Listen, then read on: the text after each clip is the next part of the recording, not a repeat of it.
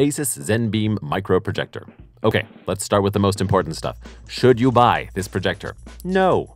You should not. You really shouldn't buy it. But let me get into some of the reasons why. Hi, I'm Benjamin Butcher, he, him. I make videos about tech, and right now I'm making videos like crazy because I'm pushing to hit 1,000 subscribers in the next 2 months. I'm also doing a giveaway. More on that below the like button. Okay, first, I'm gonna run through some of the use cases. If you just want the pros and cons list, you can skip ahead to the timestamp on the screen. All right, let's talk use cases. Imagine you're a big executive shaking hands, making deals. What's this, however? You need to make an important presentation, and the boardroom doesn't have a projector. From your bag, you pull the ultra-portable Asus Zenbeam. You slap that bad boy on the conference table. Well, first you buy a tripod, then you slap it on the conference table, and you're off to the races, and the projector's performance is laughably bad. The pixel density is so low you can barely read your slides. Your colleagues are laughing at you.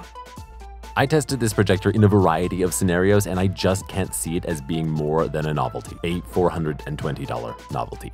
Nice. But maybe that's not what Asus intended. Maybe it's more for travelers and home use. And by home, I mean a subterranean cave with no interior lighting. Because if you had hoped to use this during the day for any reason, I honestly don't think you'll be able to. The lamp is so weak that any daytime picture is completely washed out. Side note, that my cameras make the picture from this projector look better than it is. I have a hunch this is because our eyes are technically higher resolution cameras than the camera that I'm using, and I think that's why it looks this way. Just imagine the image to be about 15% worse than it looks in the video. The one and only time I actually enjoyed using this was when I projected a TV show onto the ceiling of my bedroom at night.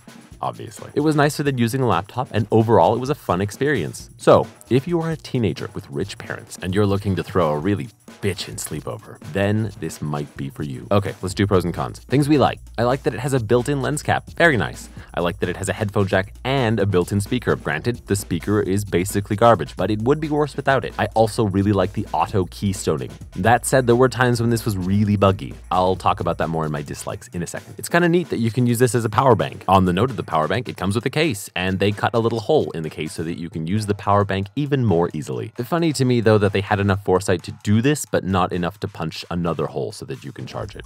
I found the buttons on the back and therefore the interface to be surprisingly well thought out. I will talk about the one thing that I really hated, but other than that, it wasn't so bad. One thing that would have made this a million times better is a connected app. I would love to be able to control this projector with my phone. Side note that given that this is probably made for on-the-go execs, this is shocking that they didn't include this. Okay, things we don't like. There should be some kind of autofocus. If we can figure out how to do it in a camera, then we should be able to do it in a projector. On the note of focus, the dial is imprecise at times. If there were numbers on it and you dialed it to a 6 before, there's no telling if that will work again at the same distance. While I did say that I love the auto keystoning, if you do have to do it manually, it's absolute hell. You can't just hold down the button to speed up the keystoning, so you're essentially left frantically pressing the same button over and over again for what feels like ages. I really dislike that they're using a proprietary charger. How, in 2021, are we still doing this? If it was USB-C, I wouldn't have to worry about losing the charger. Frankly, I think that this was another huge mistake. Oh, and as I mentioned, it does not come with a tripod. You'll need to buy one of those. It also doesn't come with an adapter. So if you wanted to use it with literally any MacBook made today and a lot of laptops, then you'll need to buy one of those as well. It does not have Bluetooth or Wi-Fi. This,